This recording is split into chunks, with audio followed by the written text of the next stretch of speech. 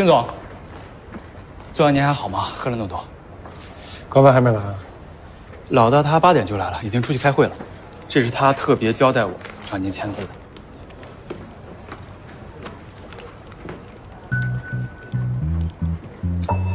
公司还有这种申请吗？以前是没有，但是老大今天一早特别找了财务老大，捋了一下流程，新加的。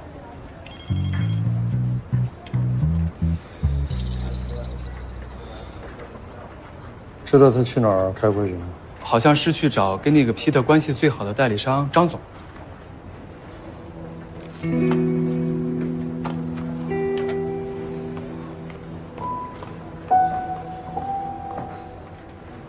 班总，你也不是不知道我的难处，我跟 Peter 认识这么久了，你说他发话我这，关系再好也只是朋友，他给你发工资吗？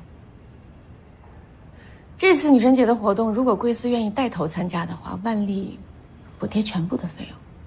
真的假的呀？我协议都带来了，就空着乙方的名字，等着您落笔了。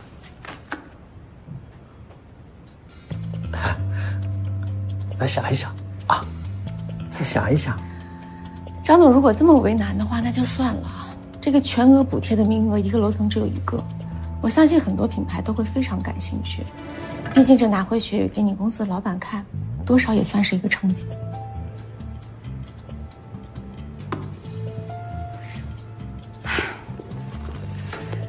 不过我还是挺佩服你的，张总，可以为了个人的私交牺牲掉公司的利益。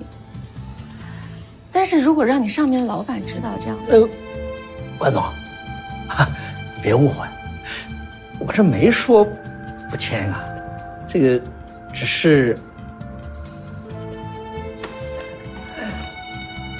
那就不为难了。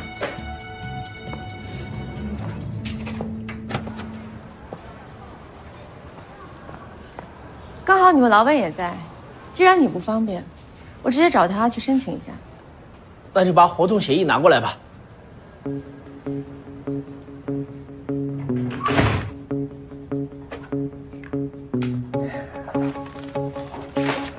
那个今天下午啊，Peter还约我们几个代理商一起见面。看来 Peter 还是不放心你们呀。谢谢啊，张总。喂，安总，我可什么都没说，你这不能让我一个人跳出来当靶子呀。你放心，肯定不会让你难做。李总。嘿，管总，你怎么来了？当然是聊女神节的事儿。这个事儿不是之前吃饭的时候已经说了吗？听下方案再决定。我特别向公司申请了半额补贴贵司参加女神节，怎么样？感不感兴趣？之前也没有听说过这次活动有任何的补贴嘛。所以说机会很少啊。想不想坐下聊聊？可是我要急着去见 Peter。嘿，这事你怎么知道的？你们跟 Peter 抱团抵制万历，除了能混一个所谓的兄弟情谊之外，还能图点什么呀？第一个参加万历的活动是全额补贴，第2个是半额补，再往后参加的补贴就越来越少。等等，你刚才说我们公司只享受半额补贴，你的意思是已经有别的品牌公司已经签约了是吗？你刚才不是问我怎么知道你去找 Peter？ 现在有没有兴趣坐下聊聊？那还说啥呢？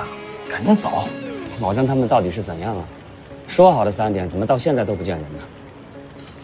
你给他们打电话了吗？打了，都不接呀。他们都没接。哎，奇了怪了，像是商量好的一样。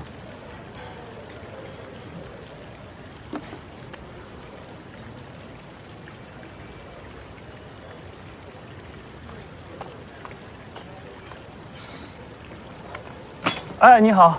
哎，先生你好。麻烦把您手机借我用一下，打个电话。哦，行。啊，谢谢。啊。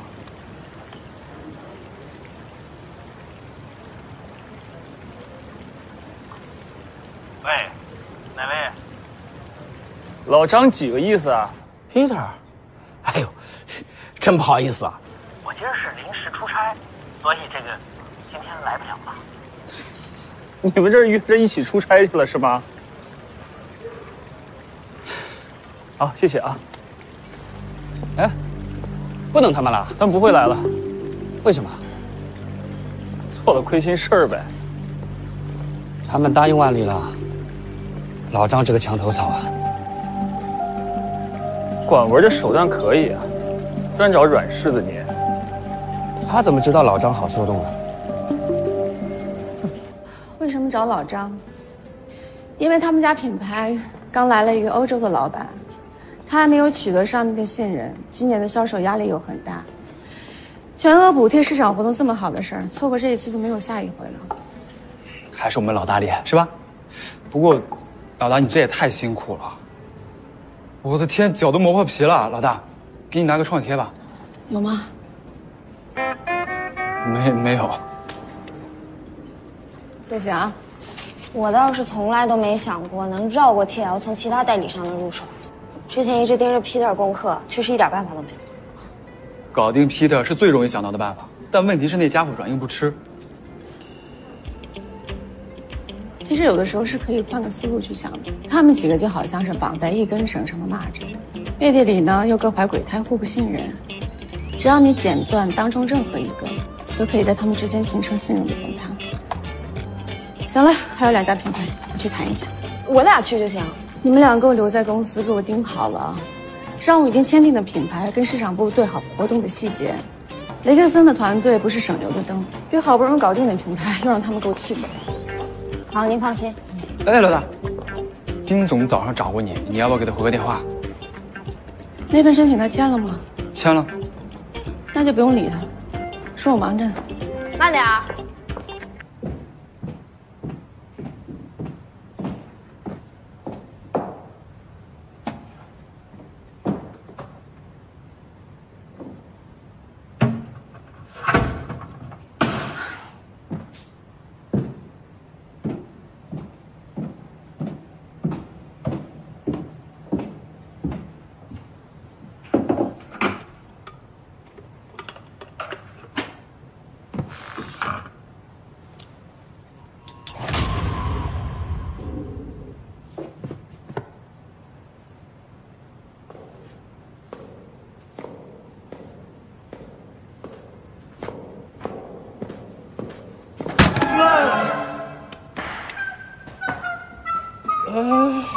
管文，你这不分青红皂白就打人的毛病，你能改改吗你？谁知道这么晚了公司还有人啊？你突然把灯都关了，把人吓死了。那回家不关灯吗？员工手册你没学过呀？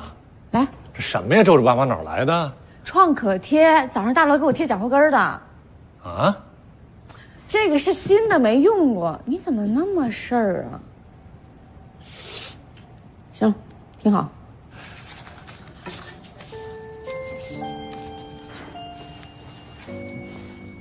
在公司一天没见着你。丁总，查我出勤率呢，我可没偷懒也没旷工啊。去哪儿啊？我让雅克通知你说我找你，连个回复都没有。一整天，跟那些老江湖们斗智斗勇，没顾上。你总得给我解释一下吧？申请那20万做什么用啊？做诱饵啊，吸引那些贪嘴的代理商。不过，我告诉你个好消息，明天 TL 绝对打电话参加我们的活动。丁总，你这么晚在公司堵着我，不会是因为那20万吧？我跟客户开电话会议呢。哦。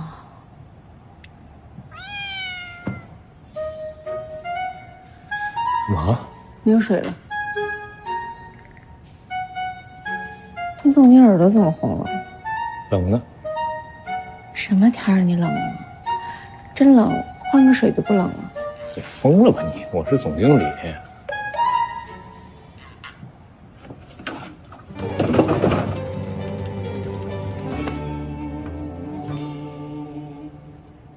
丁总，丁总。呀，管总也在啊。雷总那么高兴是有什么好消息吗？的确是有个好消息，经过我们市场部多番的努力，终于把 TL 这块硬骨头给啃下来了。你说什么 ？TL 是你们搞定的？对呀，我们部门不眠不休好几个晚上了。当然了，丁总，这次我们要重点表扬一下招商部，管总的团队用了最大的力气来帮我们，谢谢啊，管总。是吗？雷总，您说这话呀？TL 之所以能同意，全是因为我们老大昨天跑了10来个经销商，说动他们参加活动，让 TL 没别的选择。如果他们不答应，在生意上吃亏的只能是 TL 自己。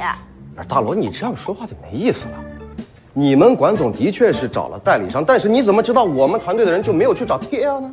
再说了，你们招商部之前来找我们市场部提升品牌业绩的时候，我也没说一个不字呀。可我们开会也不仅是为了招商部的 KPI 吧？如果品牌都跑光了，你们市场部还做什么啊？你先出去。你们先出去。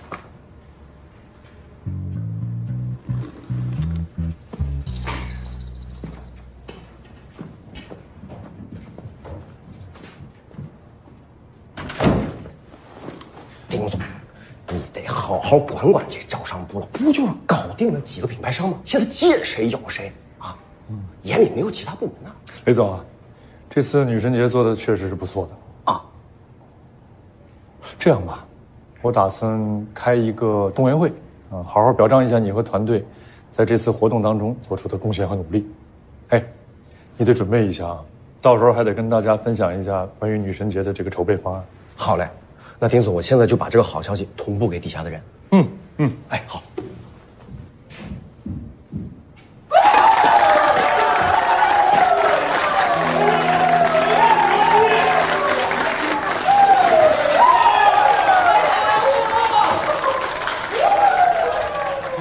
这雷克森也太过分了，我就没见过他脸皮这么厚的人。还有那个丁总也是，怎么就能相信他的鬼话呢？这就是活得久了，什么都遇得见。老大，我们再去找丁总汇报一下吧。丁总现在不会轻易相信任何人了，而且这也算是给我的敲打吧。不过丁总之前说过的一句话是对的，我这个人脾气太直了，跟这种人正面刚是捞不到好处的。那我们这样不行，可以想别的办法吗？去